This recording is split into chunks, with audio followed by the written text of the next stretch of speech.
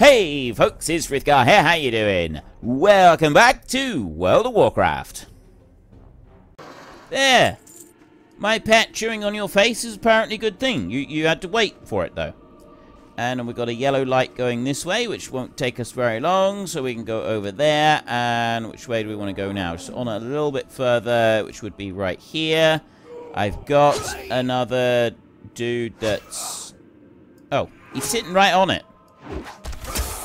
Let's get that wretched woodsman out of the way. There. I need a target. Right, he's out of the way, and then I can pick that one up, and I can pick that one up as well. There is another bit done, and I can survey. Our survey says that we need to head over this way to around about here where we're going. We're going just over this side. There's our dig site, but I've got another wretched ranger here in the way first. So let me deal with him. There we go. And then dig up the Night Elf fragments. Right there. Dig up some... No, wait. Dig up the Night Elf fragments. Which way do we need to go now? Oh, another one right on the... I love it when that happens! Same one in the same place. Go and do it again. Nope, no such luck. Mount up here. We want to just fly our way over. It looks like we've got to go the other side of the building for this one. That does happen sometimes. They put them down on the track down the bottom there sometimes, if I remember from this dig site. Have done this one before. Let me go up that hill there. Right. Probably don't want to fall off a cliff and land directly on top of one of these wretched rangers. They may get a bit upset for you doing that. But it happens, so we've had to sort of deal with that and move on. So it's now time for everybody else to do the same. Don't worry about it. It was fine. It was absolutely fine. Nobody complained much. And there were no casualties. Because technically the person that we killed was already dead to start with, so they don't count. And go through there. Fairy fire. You can keep your fairy fire to yourself. Particularly interested in that. Thank you very much. And back up here. There we go.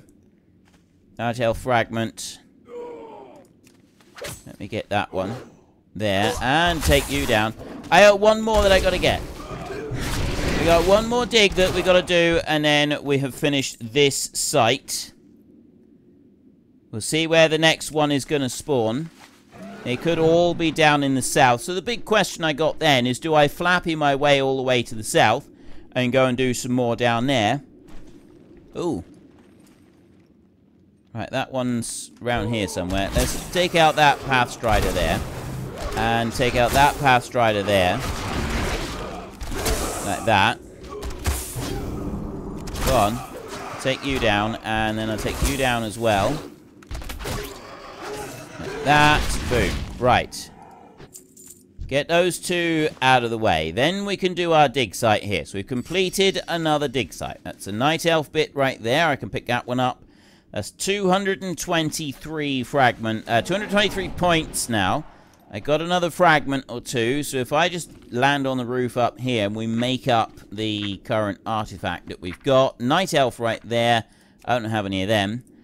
Shattered Glaive is the next one that we're doing.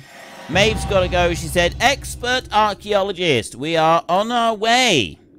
We still don't have the Northrend stuff, but we are above level 225, which is good. So we've got a Shattered Glaive right there. That's another new one. Let me have a look in here and have a look at our completed artifacts. There it is. This is a fragment of a large, three-bladed projectile fired from elven siege weapons. While glaive throwers are common even today, this fragment is of an ancient design with detailed ornamentation, even by Night Elf standards. Ah. Well, we've got a very nice little piece there. Now, where are the rest of you? I've got one over here, Shadra Alor dig site, which is the one that we were in previously.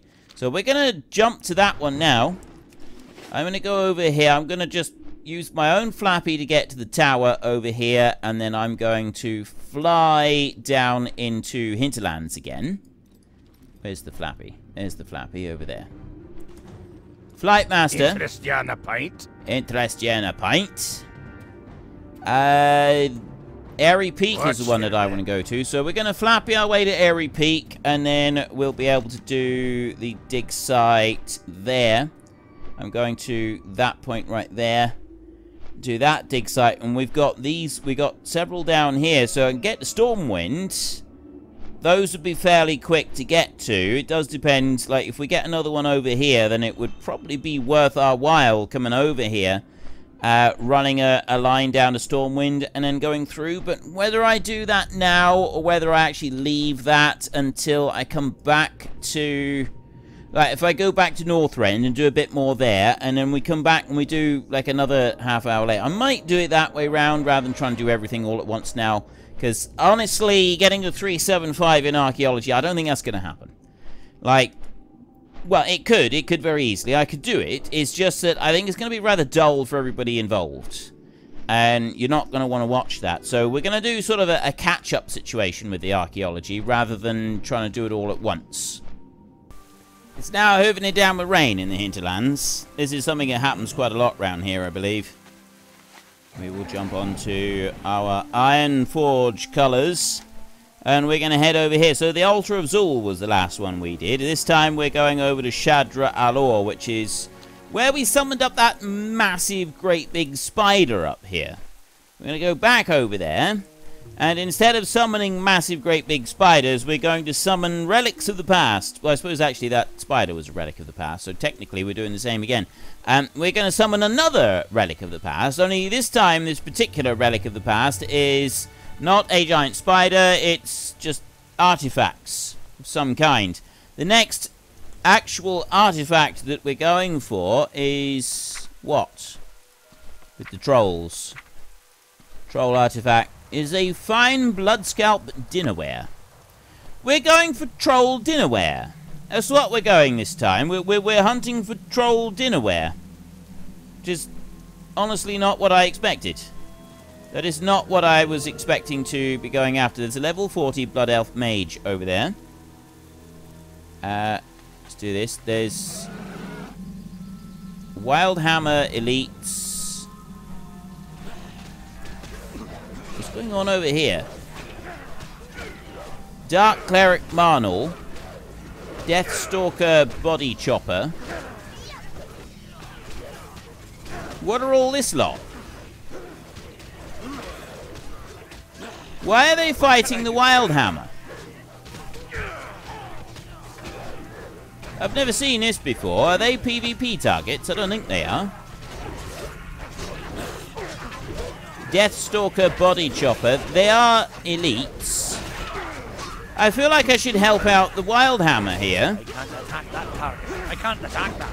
I'm not allowed to attack them, so I'm just going to have to leave them fighting.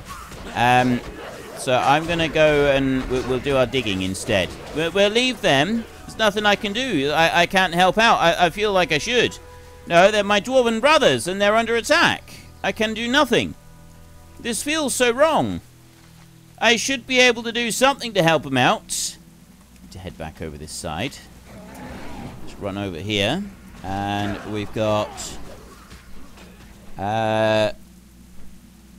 skip up over the top of that lot. And then down in over here.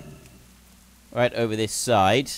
Right, that's on yellow this time. So we'll take out that Vile Branch Zealot right there. It's a fairly easy one to do.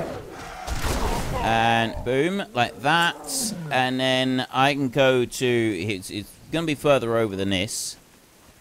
Down... Oh, actually, I'm right on the edge of it. There's the troll tablet.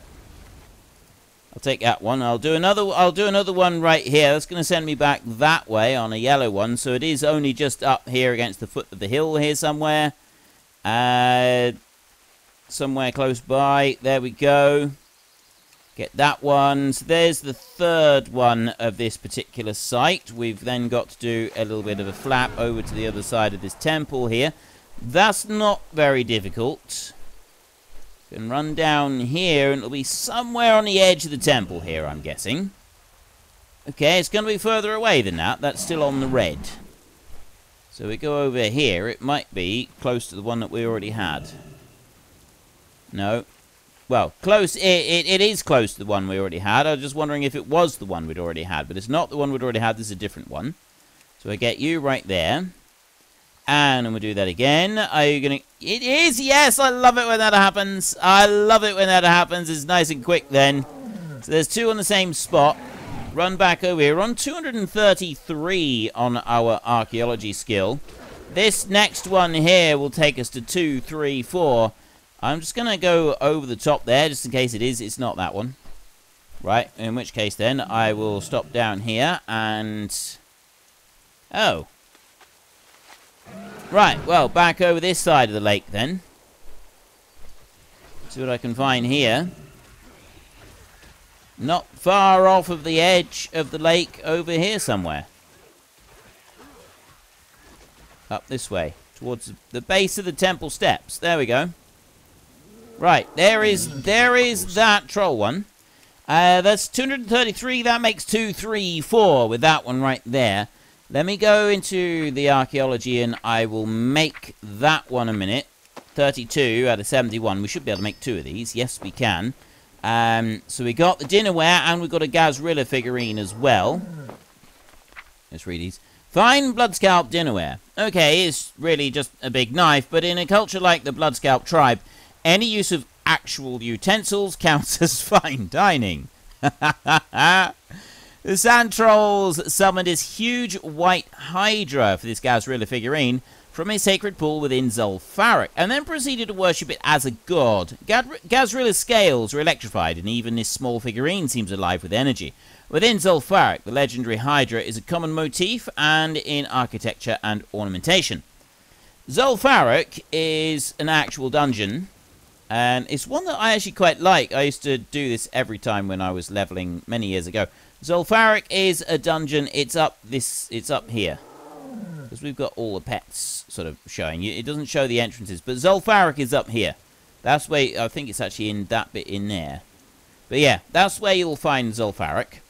And next I want to go here and zoom out. We've got another dig site very close by, the Andorhal fossil bank. That's one that we've not been to before.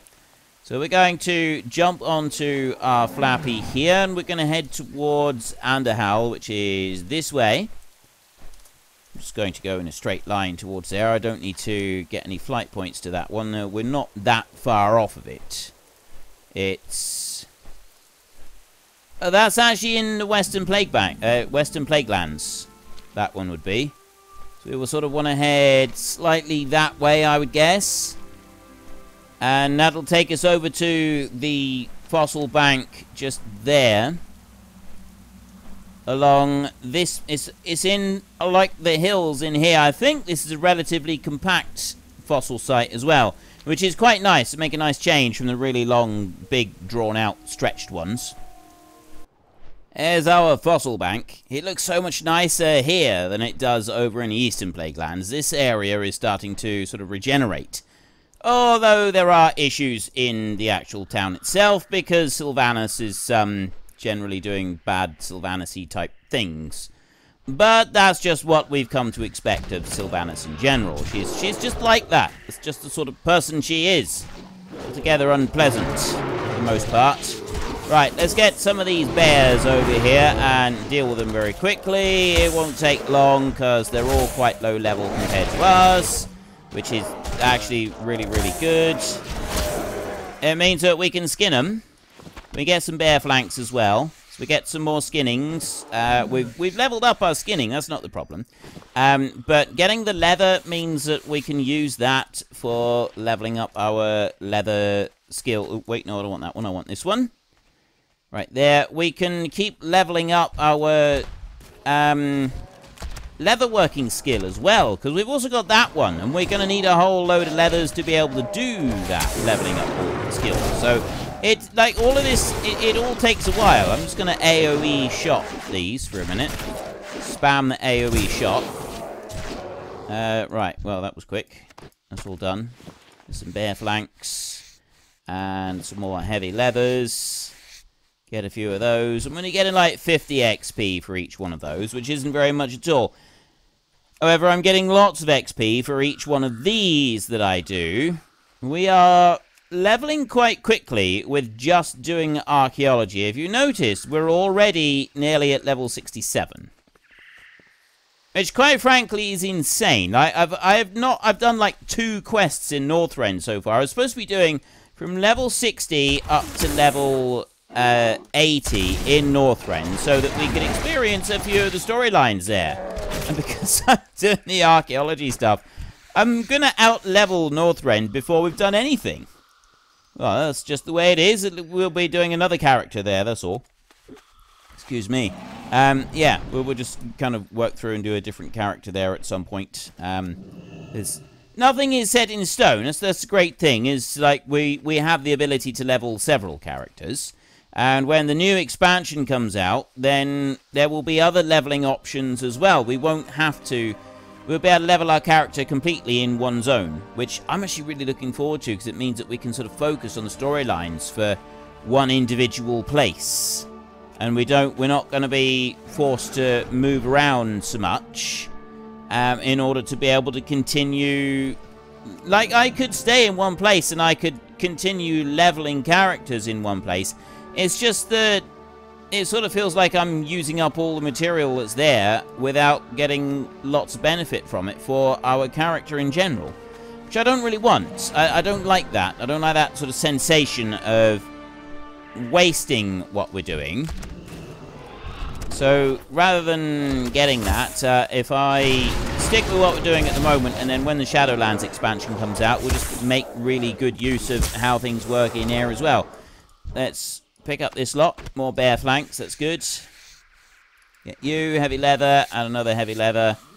There we go. And then that one is just over here somewhere. There we go. That's the 4th one in this bank. We've got 2 more to get from in here. One a little bit further into here. Let's just take that one down, because he's going to be right in our way anyway, so I may as well eliminate him. More mixed berries and some heavy leather. And then if I go over here, there we go. There's number 5 and another point. 249. One more will put us at 250. That one's just down here. One more put us at 250. I don't think we'll be doing any more. And well, if there is another dig site that's like really close to us, then I probably will do another one, just because we're on a roll at the moment. Let's go into the current artifacts in here, and we've got a fossil one this time that we can cure. That is a devil saw tooth. So we'll pull that one in. That's another brand new one. And we got a vicious ancient fish. There, so that makes 2 more. So let's put us up to 260. So, what am I looking for in the list of things that we've done? The Devil Saw Tooth. Devil Saws are among the largest predators to ever walk Azeroth. While most died out long ago, some thrive in isolated pockets to this day. There is much speculation about the purpose of Devil Saw's degenerate front arms. One theory is that they help Devil Saws rise to a standing position. Another theory suggests the arms are for the females. More observation is necessary. Vicious ancient fish. This fish skeleton is protected by heavy plates of bone, and the jaws are lined with hundreds of needle-like teeth. There are those who believe that oceans once covered all of the continents, allowing fish fossils to be found in locations hundreds of miles inland. Okay, right. Nothing particularly exciting, but that one is worth 10 gold, and the Devil Saw Tooth is worth 5 gold. The Bloodscalp Dinnerware is worth gold, and the Gazrilla thing is 5 gold. Right there. So the final thing I want to do now, let's have a look. Where is the new dig site? That one is down here. So I've got 4 dig sites down there. Ruins of Jubelwell, the Baliamar dig site. We've got the Lake Ridge Highway Fossil Bank. And we've got one Sunken Temple dig site. We'll head to those another time, I think. We've done a good long session on archaeology. We've not done very much up in Northrend at all. So I'm going to half back to Northrend now. I've got a tiny little bit left on level 66, so we'll be hitting level 67 in a minute. We'll check our auctions first. I'm going to leave Grundorn for a little bit. I'm not going to do anything with him for a little while. We did load, so I will go straight back to this again. Do you hear me, Arthas? The Argent Crusade comes for you. Your kingdom shall crumble beneath the weight of justice by the light. Where's Tyrion Fordring? He's out here somewhere screaming and yelling. I think I've just missed something important there. That I think we'll end up sort of finding that. Right, anyway. Let's go and check our auction. Oh, I know what we can do. We picked up something that we want to send off to the auctionator. Send mail to... I can't even remember the name of my character. It's not there. Shadora. Shadora is what she's called. There, Shadora. Not those. It was that green. I found a green right there. That's what I wanted to send off to her. That is will be learnable, requires leather working 170. So I don't want to be posting that one off to sell. It's just that one. It's just that one green right there. All right, now we can go and list it. All right, the big news. The big news has happened. We've had a release date. Shadowlands is here. We have got it. Let's go and have a look. Wait, no, I want here. Perks, no. Here, look, right. Shadowlands officially releases on Tuesday, October the 27th. For those interested in forming a guild group to run heroic and mythic dungeons to gear up before Shadowlands drops, send me an in-game mail. Glenn and Kinda and me are ready to rock.